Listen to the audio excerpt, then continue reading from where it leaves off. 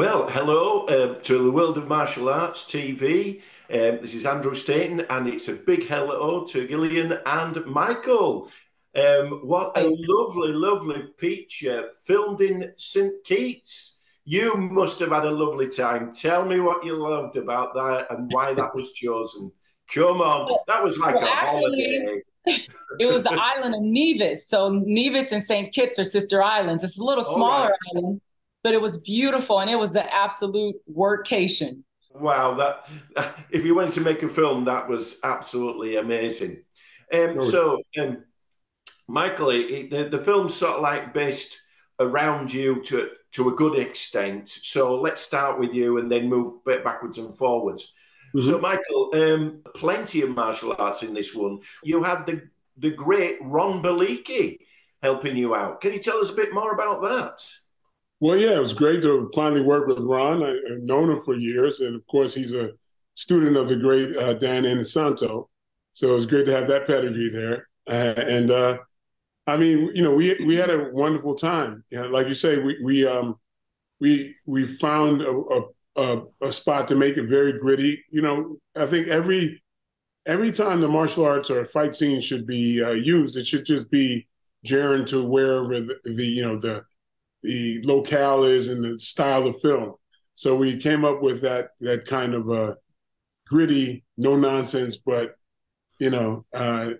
somewhat technical style. It was lovely to see you. So, can you explain a little bit about just sort of like because it's World of Martial Arts TV?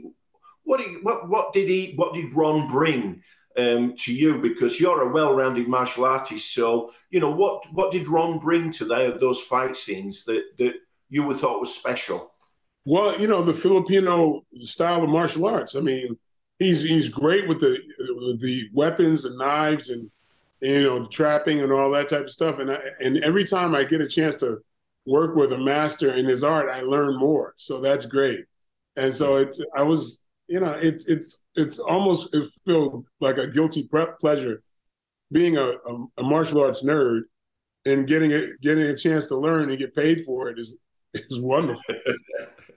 And so you got a little bit of Bruce Lee there because it's JKD stuff as well. So Mhm. that was absolutely fantastic. Yeah. Gillian, first scenes you come in there, you've got some lovely dreadlocks. The absolute, I don't know what you call them, if they're dreadlocks or you have to, Yeah, they're just you called braids, long braids. braids. I mean, that was a great, nice, beautiful look for you, something different. Um, where did you find the school? I mean, it looked like an old schoolhouse or church, for the dojo. What was that? Yeah, it was this beautiful stone. They kind of hold like meetings and stuff there, I believe. And they just created to look like the dojo, but it was gorgeous. The whole backdrop of the water behind it and the hills. It was great. And of course I love being a teacher in this one to Yeah, all the yeah. Yeah, I mean, it was just absolutely lovely, and what I've never seen a dojo in such a beautiful, sort of like place. You might know one, but I don't. So, No, I've never the, seen them like that either. the film is a real good action stroke, revenge movie, and well filmed. Where did you come? Who got in touch with who to sort of like start the ball rolling for such a great film? And did you know it was going to be that good? Because didn't Saban used to do Power Rangers? Am I just way off the screen there? But didn't Saban used to do Power Rangers behind all those old kids movies, kids martial arts stuff? I believe so, but I believe they came on as a distributor, one of the distributors. But the history of this is that um, uh, Philippe Martinez is the producer, the main producer, the main Dr. Moreau of the island, and he's a wonderful person. He basically had this script done for us. Wow.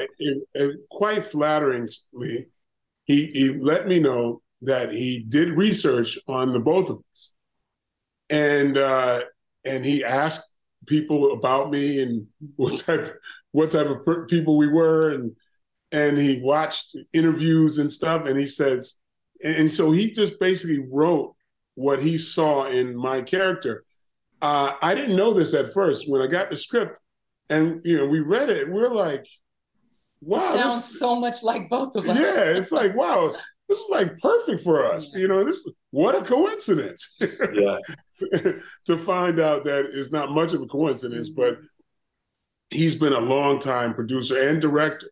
So he's had all the hats, and he's also championed in bringing Hollywood to St. Kitts and Nevis, so that was just a wonderful opportunity. And again, something that's so flattering to be recognized for not only your talent, but who you are, and for somebody to write to those things. I mean, you couldn't get more flattering than that. Gillian, how did you feel about it when you were sort of like, because you do some, the thing is that going way back, I mean, we go back to martial artists and martial artists being actors. You both are great actors, and I really wish, Hollywood would see it this way a little bit more. But, you are great actors and great action scenes. What did you feel about the movie to yourself, because you have a great scenes. Thank you. Yeah, I love the character. I thought she was, strong, yet vulnerable. And of course, there's the scenes, of course, well, I don't want to, spoil the movie for anyone, but, the scenes where they have their trauma between them, which is why they've been estranged for so long. And I liked all the levels I got to go to with this character. And especially, I always enjoy getting to beat up a few people. That's always fun. So, what would you say you enjoyed in the sort of like in the action scenes? Which I know I want to ask you a specific one, Michael, but which scene did you enjoy or feel was the best? And don't say it ended up on the cutting room floor, please. No, I mean, for me, it's hard for me to think about it because I so enjoy the camaraderie with, the other nerds like myself. When I got a chance to do this fight scene at the club where we had Jay Haran and all these guys, and so I'm just over the moon. It's like being paid to play.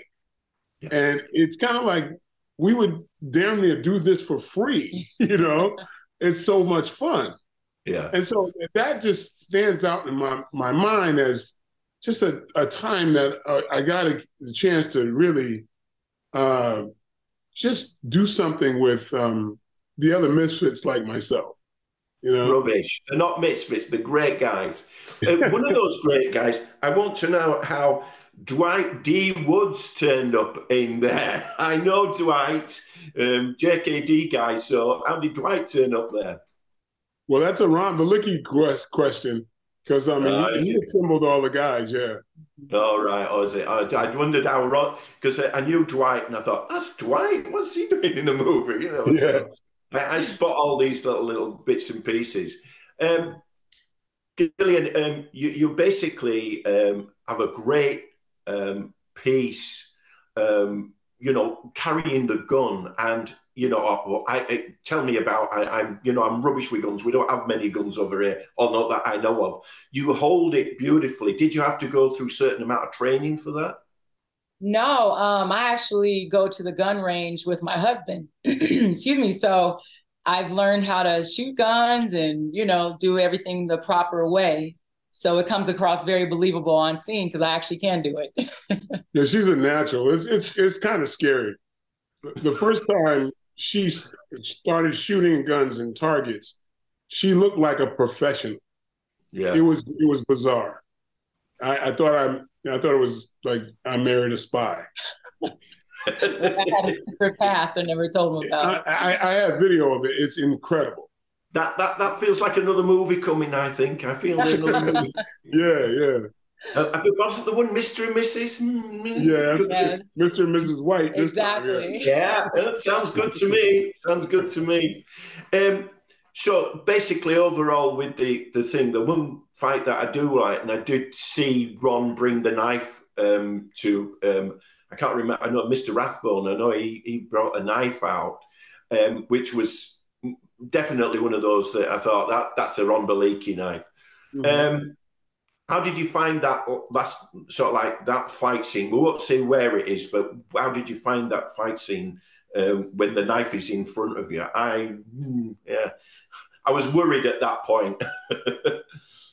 Well, it's again, I call myself a misfit because I'm one of these people who've played with that. We like even in this house, I have probably 8 knives that you can train with. That if you touch something, it makes a noise and it lights up. So you could practice your timing with someone actually trying to touch you with it. Well, after a certain point, your confidence gets to where at least you know how to evade should an accident happen, and you know your distance. So I wasn't terribly worried, and because I've been doing martial arts for a very long time, and if you can avoid someone punching you, you can definitely avoid a knife because it's moving slower than a punch. Yeah. Just moving off piece for a minute, you're actually in 2 more movies together, I presume. I know you've been in before, but you've got 2 up and coming movies, Trouble Man and Kingdom Business. Is those something to be watched out for? Well, Kingdom Business is a TV show, and it's in its 2nd season, right. And we are hoping for a 3rd season. Right. Michael plays a music producer, and I play his attorney. Oh, something different. Yeah, absolutely. Yeah, there's no fighting in this. Right. Okay. Yeah, I'm a gospel music producer. He's a gospel music producer, and I'm an attorney. So that's different. No fighting in this. No martial arts. And then, of course, The Trouble Man, which we just completed a few months ago, and Mike's the director and star, and it's me, and we have a great cast. Good. Mike Epps. You've got one coming up. One more shot with Scott. You've been with Scott so many times. In fact, me and you met in Doncaster with Scott, and we did the interview on the stage, and we had a blast there. But another film with Scott. Yeah, so tell us a little bit about just a snippet about One More Shot. Come on, you can tell us. I think coincidentally it comes out today. Oh, wow. I think I'm pretty sure. Is it Skyfall? Sky. It's on Sky something. Skyfall or Sky Dance. I think it's something in your part of the the thing that premieres out in your way today. But Scott's my little brother. I'm so proud of him. I fought really hard to get him on Undisputed 2 because actually, I just think about it now. The producers were fighting me. There was another well-known actor that they wanted to cast in that, and the director and I fought hard to get this unknown guy named Scott Adkins because he knew how to, he could bring some stuff to the screen. And luckily we won out on that argument. So personally, every time Scott does something, I'm so proud. And I actually thought when he did One Shot, I thought that was the best action performance I've ever seen. That is so hard to do a continuous take, period. But for an entire movie, to make it seamless like that is a Herculean task. And I was happy to do the sequel. So, Excellent. Yeah, he's doing his thing. I've got a question before we go back to Ireland. You've got a film coming out called Outlaw Johnny Black. Mm-hmm. Is that a kind of a tribute to Fred Williamson or not? Or am I just dreaming on a little? Because I remember Fred doing a film where he was a sort of like a cowboy with the black hat and everything like that. Is that just me dreaming, or is it just your own take? Because you did so great in Black Dynamite, you know what I mean? Well, this is a tribute to Fred and the entire genre. All right. You are really correct, because I copied Fred's look. Yeah. Yeah, and Fred has something to do with the movie. Oh, good. So, I love Fred. I love him. Yes. So it is an homage to the entire Western genre. It's an homage to blaxploitation. Yeah. And it's actually a faith-based film, that a family-friendly faith-based film that I put a lot of it's a funny film, but it's got a lot of messages, and I'm happy that people come away with those messages. Well, I can't wait to see it, mate. And I hope we get to do a sort of like an interview about it, because it's one of those areas that I absolutely adore. You know, One Down, Two to Go, and all them sort of things. I've got them all upstairs, and I, go through them every so often when I'm that sort of like, right, I've got to watch a lot of these movies. You know what I mean? So that's great. And you're gonna be pleased, because you're gonna see homages to Peckinpah, to Terrence Hill, to Billy Jack, to a lot of Billy movies. Wow. Yes, a lot of movies. And in the trailer, you can see the homage to Blazing Saddles. Oh, very famous moment in the trailer that you can identify it. Just because I always do a spin on this thing, Island, if it does well, do you feel as though it's going to go somewhere further? Because there is that opening for something to happen a bit further down the line. What do you feel? I would love that. Yeah, we'd love an Island Part 2. Yeah. If you think about the ending, there is that little bit where, certain things are said, and it's like, the island might have to defeat itself against something a little bit bigger, so. Mm-hmm. Right. Yeah, definitely had that ending that leaves a nice opening for something else. Yeah. There was I think it's Nevis. Was it Nevis that you were filming? Yeah. There was a thing called Nevis Martial Arts. What were their connection to you in the movie? I'm sorry?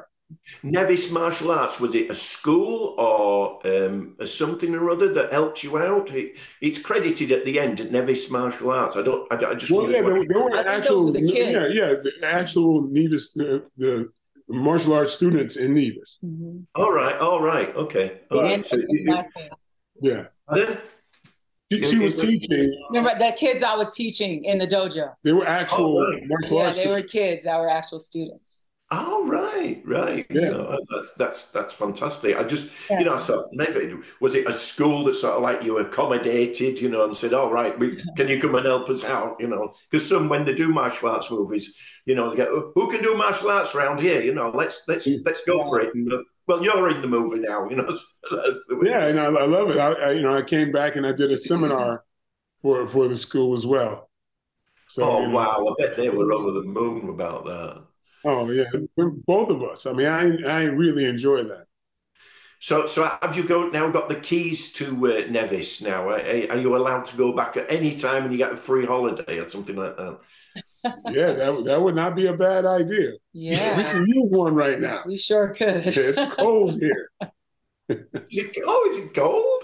It's actually cold. It's 30-something. When I took the kids to school, zero. I guess that's zero. It was 38 degrees. Yeah, is that 8? Yeah, it's Fahrenheit. Yeah, but for them, I believe it's Celsius. Close to zero. Yes, it is a bit cold. We're expecting snow here on Tuesday, so there we go. Okay. So. See, we're from LA. Not from LA, but we live in LA, and we're used to nice, warm temperatures all year long. Spoiled. So 38 degrees is cold to us. We're very spoiled. All right. Okay. Well, actually, when I'm in LA, I shall come and look for you. You see. So there we go. Right. I think my time's nearly up. So just to sort of like a round up things, where do you feel as you're going from here? Have you got anything planned? Nice to see that you've got your own production going, Michael, and yeah, Gillian, you're involved. I don't think you would not be involved. So how do you feel as though, where's your direction now? Where do you feel as though you wish to expand? Well, we have some great things on the horizon. Yeah, we're very excited about some new things. We have a romantic comedy that we're getting together. Wow. Is that, that we're finally going to get done.